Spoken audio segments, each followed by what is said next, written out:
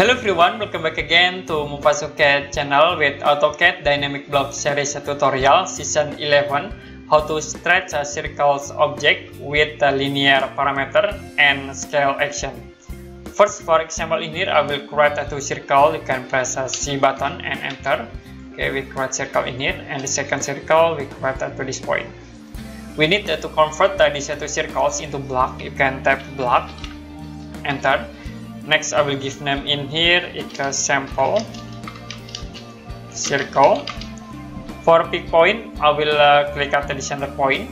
And next, for select object, we select these two circles, enter, and you can click OK to apply. Now this object already converted into block. You can double click in this object, and then you can click OK.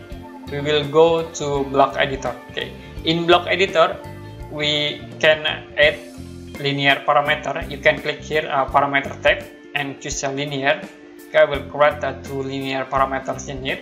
Okay, this one, and we create again, start from this point into this point and this two. Okay, we have these two parameters.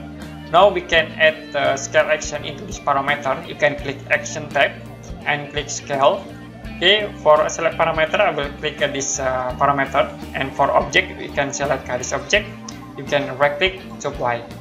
So if we click this test block and we select this object, it will be create these arrows, and you can click in here and you can move to the top. It will be change dimension for this circle object, so we can stretch this circle object.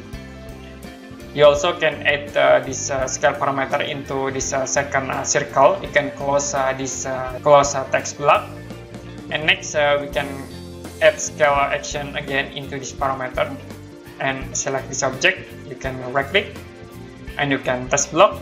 Now we have two arrows into this circle. If you select these arrows, it will be stretch in the circles, or you can stretch in the circle with to this point. You can close test block, and next we can close block editor.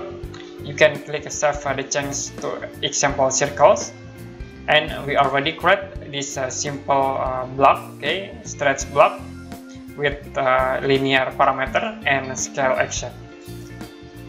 Okay, enough today for AutoCAD Dynamic Block Basic Tutorial Season 11, how to stretch a circle object. If you have any question about this tutorial, you can comment below this video, and see you next time in another Dynamic Block Basic Tutorial.